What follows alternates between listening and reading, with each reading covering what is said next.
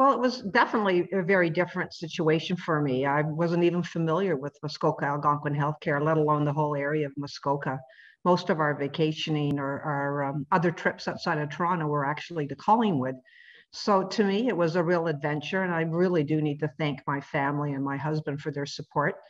They allowed me to move to someplace new, and I was separate from them. And I started my position basically by myself during the week. And of course, the family got together with me on the weekends. So it was a new community to get familiar with. And then on top of that, it was a brand new job and new staff to get to know. And of course, all the politics and everything else. So it was exciting, but it was scary as well.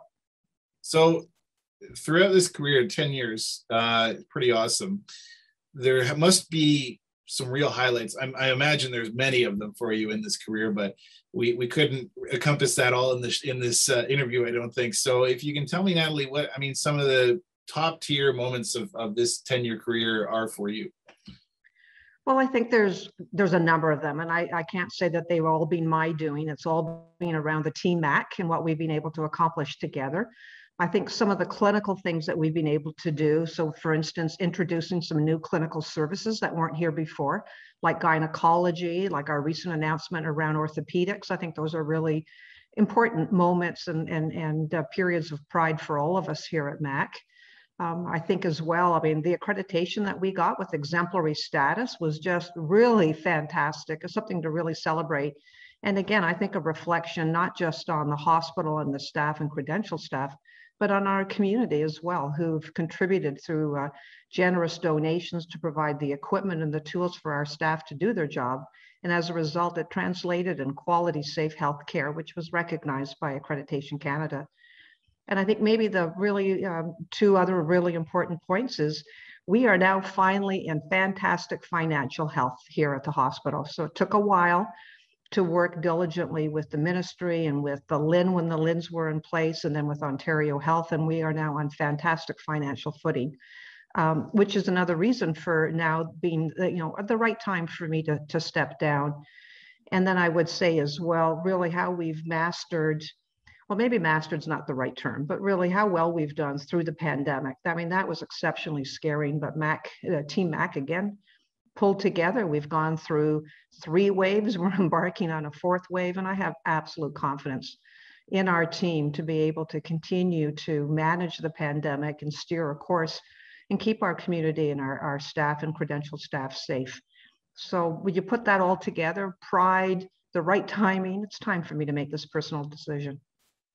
So, and one thing I do want to highlight quickly is at least the first pivotal steps that you've helped take in solidifying our future of new hospital sites. That's a major milestone as well, right? Even though you obviously won't be here for those next steps, there's still such amazing point that you took to get us to that first step, right? Absolutely. It was a long haul. We're 8 years into it, so it's taken a long time, and hopefully the rest of the steps that we have to go through for the capital planning process are going to be quicker than they have been up to now. But you're absolutely right. A lot of work went into that, a lot of collaboration and support from our community. I would be disingenuous if I said it was all fun. It wasn't. We went through some exceptionally tough times. I had some, personal downtimes during that period of time because it was not a good time all the time. But I think we've gotten to a point where we're all in agreement, and that plan has gone in. And I'm really hopeful that we're going to hear something pretty soon. So of course it's obligatory of me to ask you what comes next for you. Well, if it wasn't for the pandemic, I'd be telling you that we'd be out there traveling, doing a lot of traveling. And in fact, recently had to cancel a trip that we were planning to take based on the level of the pandemic and the Delta variant in that area. But yeah, my hopes are to actually have a little bit of a rest. To be frank, I haven't had a vacation in the full pandemic. So it's been a long time. Looking to rest, get out there and ski, play golf when the weather comes back, try to travel, and just spend some really quality time with my family. I would like to do other things as well. I don't know that I could actually I'm a busy lady. I've been working for the last 46 years as a nurse and or in administration. It's going to be hard to adjust. So my hopes are that I can maybe pick up some things to do on the side, and I'm going to continue to be a surveyor for Accreditation Canada and have some surveys already planned.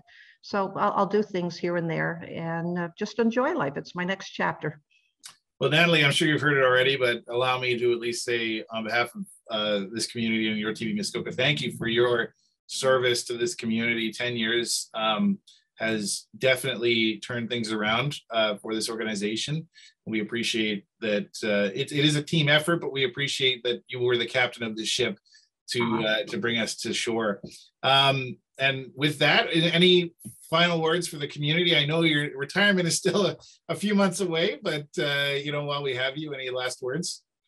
I just want to say it's been a privilege. Everywhere that I've worked during my career, I've worked with incredible people, and it's always been about trying to provide the best quality, safe care to the communities that I'm in. And so it's been a privilege. And so thank you for your kind words, James. It's been fun.